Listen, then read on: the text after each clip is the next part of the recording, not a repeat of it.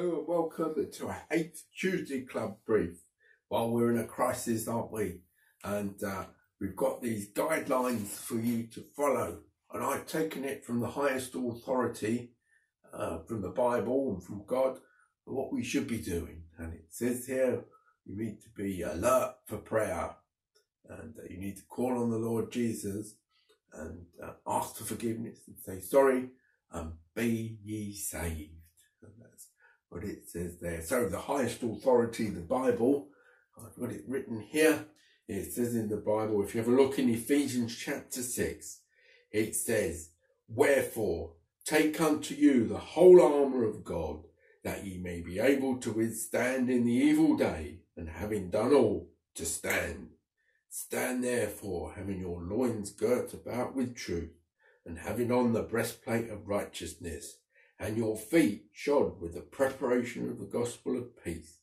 Above all, taking the shield of faith, wherewith ye shall be able to quench the fiery darts of the wicked, and take the helmet of salvation and the sword of the Spirit, which is the word of God, praying always with all prayer and supplication in the Spirit. So it says there, doesn't it, about praying with all prayer. So we should pray. That's a good thing to pray and set our ways before God and ask him to show us the way. And we need to call on the Lord Jesus Christ, because he's the one that's died on the cross for our sins, isn't it? So we need to ask forgiveness, say we're sorry, and then we'll be saved. Well, now, we're in a time where we have to shield, don't we? We look at the old folk and those that have bad health, and they shield. And when we go out, we can wear gloves so we don't pick up the bug. And we can also wear masks and face shields. And the people behind the counters are behind perspex, aren't they? So they're shielded. And in that account we've just read in the Bible, it talks about the shield, doesn't it? And that shield was, if you think of a Roman soldier, they had those big shields, didn't they? They come right up and round them to protect them from the fiery darts. And those fiery darts, arrows, flaming arrows that were shot at them. And it's a big shield.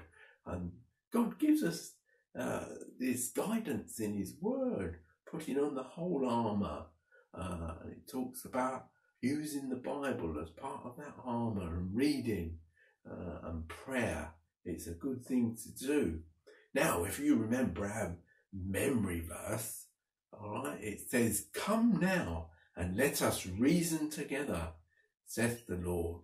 So your sins be as scarlet, thou shalt be white as snow. And it says that in Isaiah chapter 1 and verse 18 in the Old Testament there.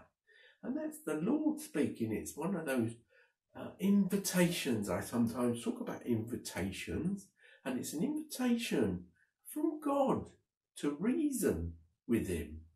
So go to him, pray to him, and if you don't understand things, ask him. Now, when he says it's an invitation to reason, it's not a negotiation with God. God has set out the ways that we should come to him. But he's asking you to go. He's a God of mercy, isn't he? And you can go to him and you can speak to him. And it's one of those blessed invitations in the Bible. Come. He says, come unto me. And it's good to come to the Lord Jesus Christ while there's time. It's important in this crisis. And you're in a crisis. If you haven't come to the Lord Jesus Christ, there's still time, but we need to do that. Well, now, we've got a hymn for you to sing, and we'd like you to sing this hymn, and we learn about creation. May God bless us in that time.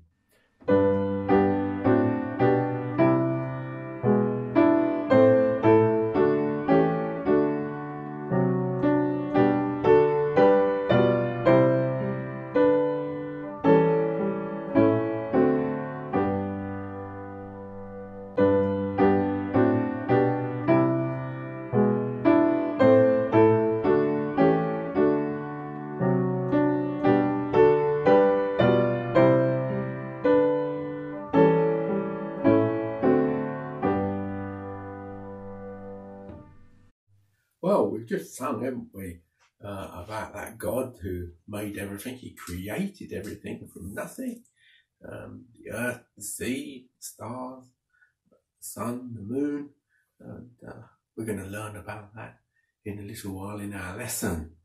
And we've been talking how important it is to pray. So let's pray before we meet around the Word of God. Loving Heavenly Father, we are in a crisis.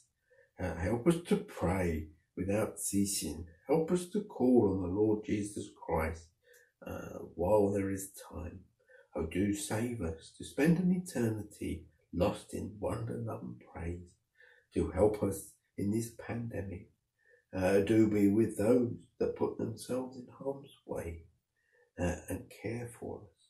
Help us as we learn of creation. Open our ears, open our eyes, open our hearts.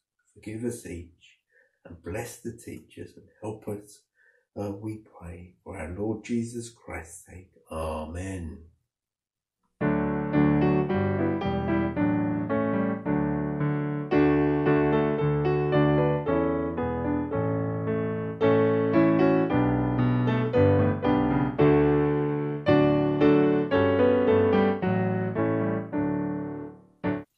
Last week, we started a new series on the first book of the Bible, Genesis. Can you remember how the Bible starts? That's right, in the beginning, God. God was always there.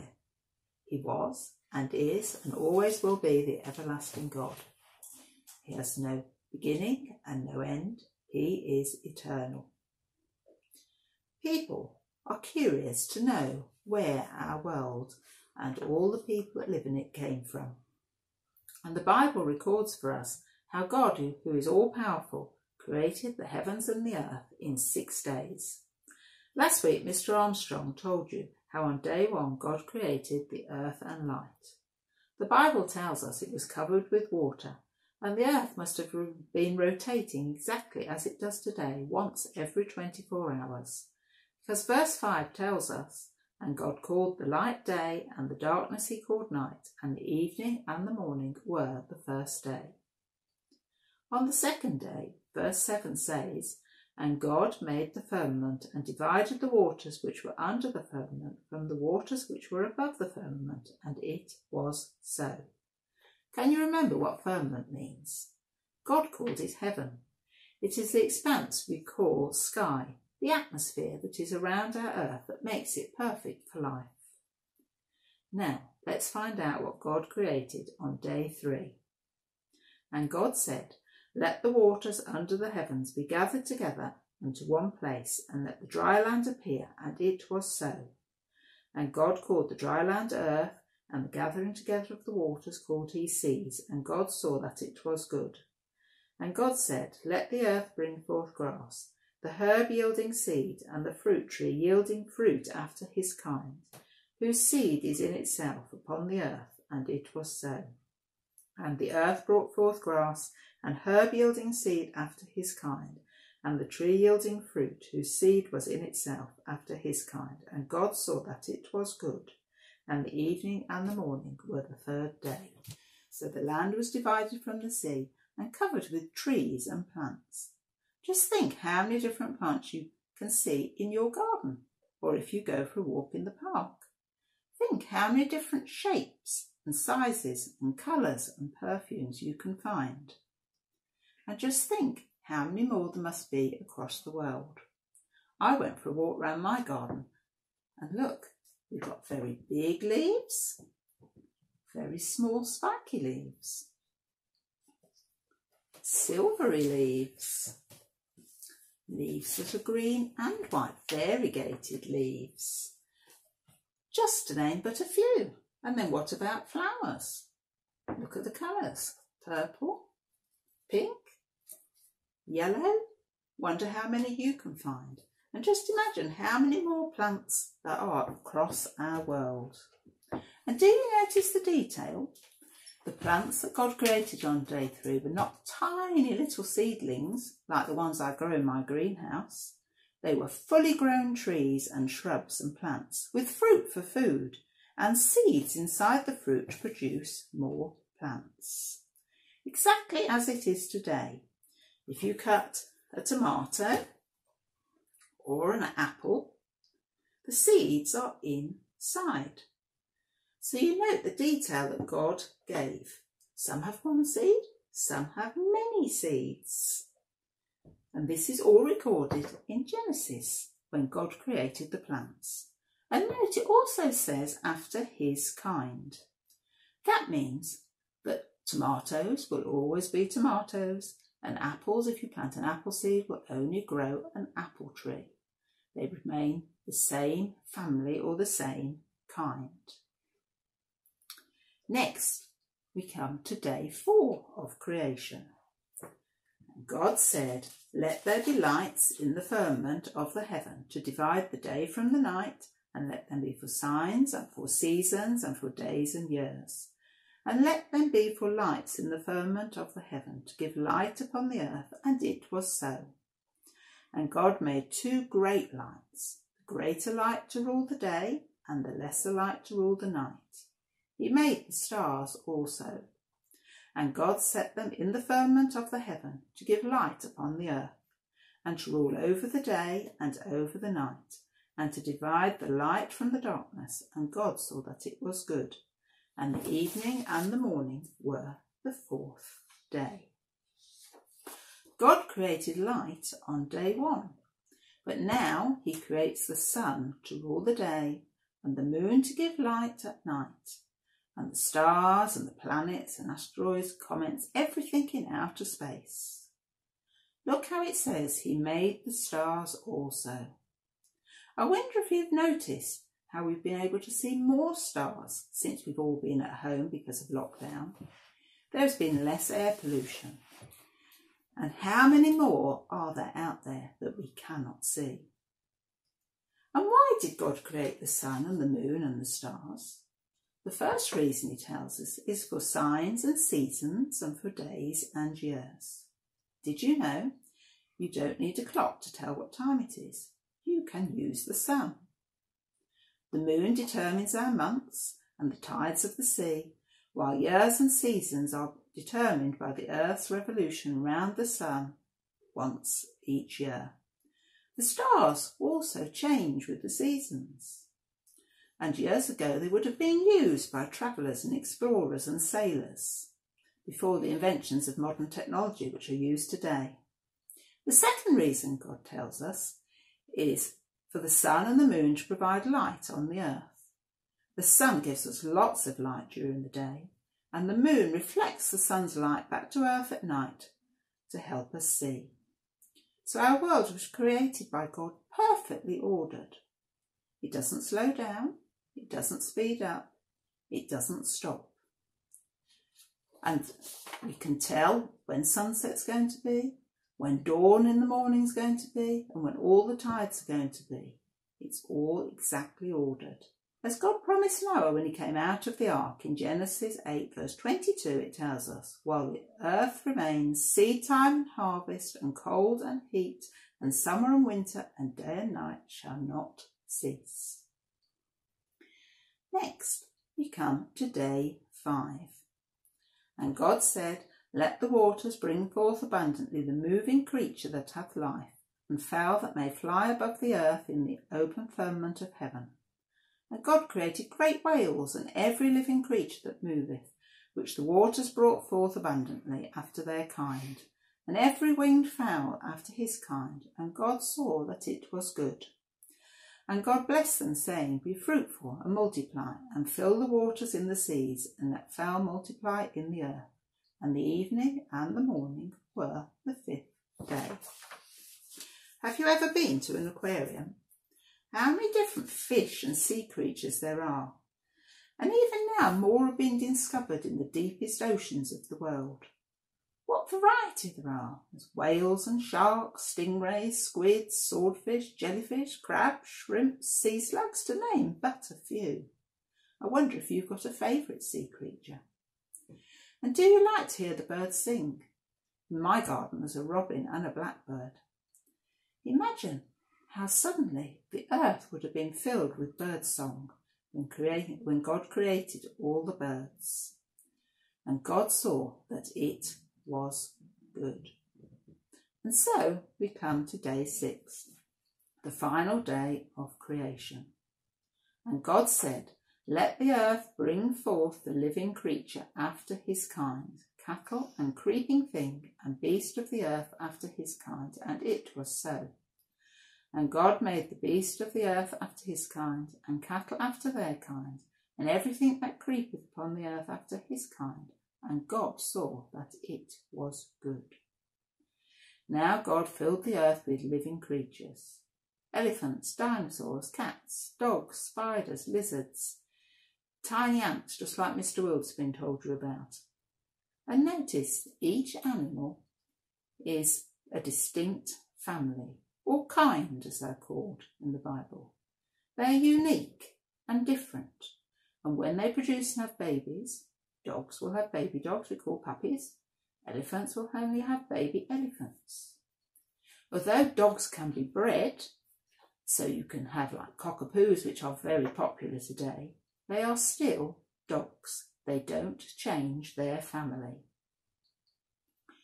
But God continued on day 6, and God said, "Let us make man in our image, after our likeness, and let them have dominion over the fish of the sea, and over the fowl of the air, and over the cattle, and over all the earth, and over every creeping thing that creepeth upon the earth."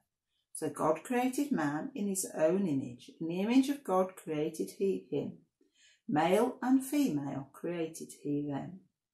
God created man and woman, the most important part of his creation. We are unique because we are created in God's image. If we look at a coin, at some money, this is a large special one, on the back you will find the image of our Queen. It shows that it belongs to the United Kingdom. And we are made in the image of God, our Creator. We were made to reflect the likeness of our Maker, to be good and kind and pure and honest and just and faithful, and to show God's love throughout the world. And did you notice? It says, "And God said, let us make man." Mr. Armstrong reminded us last week there are 3 persons in the Godhead: God the Father, God the Son, and the Holy Spirit. And in the New Testament, in the Gospel of John in chapter 1, this is what we read. "In the beginning was the Word, and the Word was with God, and the Word was God. The same was in the beginning with God. All things were made by him, and without him was not anything made that was made." The Word refers to the Son of God, Jesus. So God the Father, God the Son, and the Holy Spirit were all present at creation. And despite what you might be told at school, we are not animals. We are different. In Genesis chapter 2 verse 7, it tells us, "And the Lord God formed man of the dust of the ground, and breathed into his nostrils the breath of life, and the man became a living soul." Each one of us has a living soul, which will live forever, and our soul makes us capable of speaking to God, of loving God and obeying him. As the Catechism says, we were made to glorify him. And not only that, God also gave man a conscience. Your conscience is within you. It tells you what is right and wrong. You might not always listen to it, but it does tell you what is right and wrong. And God also created us with the ability to speak and to think and to reason. And these 3 gifts only belong to humans. And think about how we live. Across this world, people live in communities. They build houses, we all wear clothes, we enjoy our lives in families and with our friends, we communicate with each other in so many different ways. You go to school to learn, as you grow up you will earn a living, and there are just so many different roles that are important in society. Just think how important the key workers have been in this pandemic. So many different roles, from doctors and nurses, police, shop workers, farmers, bus drivers, the dustmen. even your parents as they've helped you do your lessons at home. We are creative also. We can sing, we can play instruments, we can paint, we can create, invent and design all sorts of things. Just think of those scientists that are working on the vaccine at the moment to protect us from COVID-19. Does the animal kingdom live like this? Genesis 2:15 tells us that the Lord God took the man and put him into the Garden of Eden to dress it and to keep it. And Adam had the job of naming all the animals and creatures.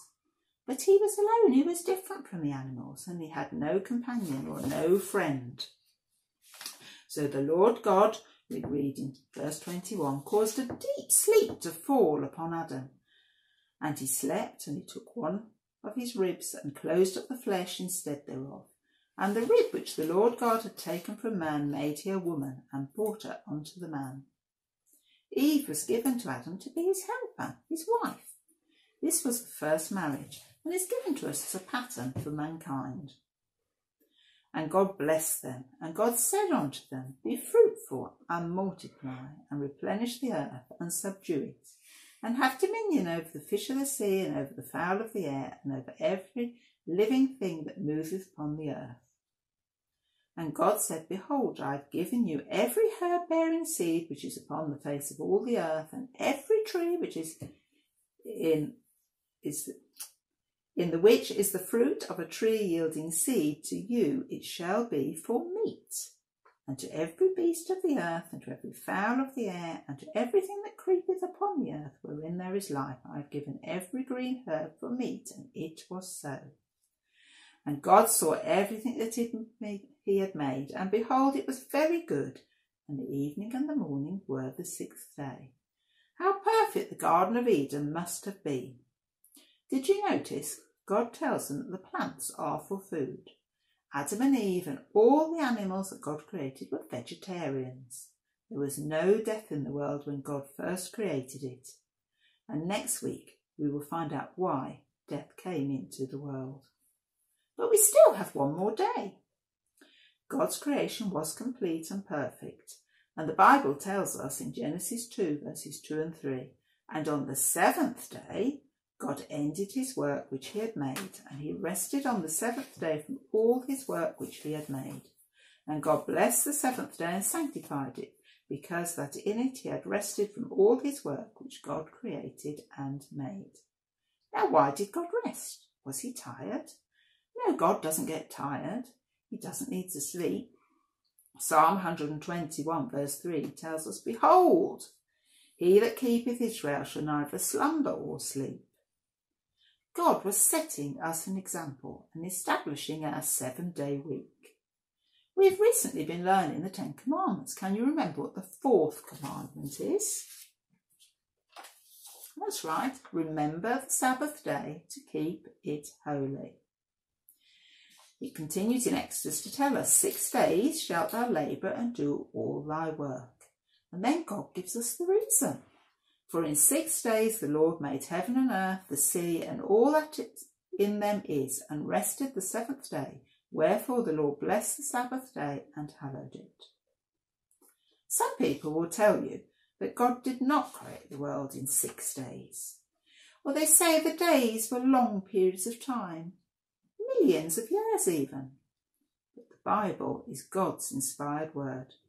And he commands us to work for 6 days and rest for 1, just as he did when he created the world, to set a pattern for us to follow for our work week. What a lot we have learnt from those first 2 chapters of the Bible.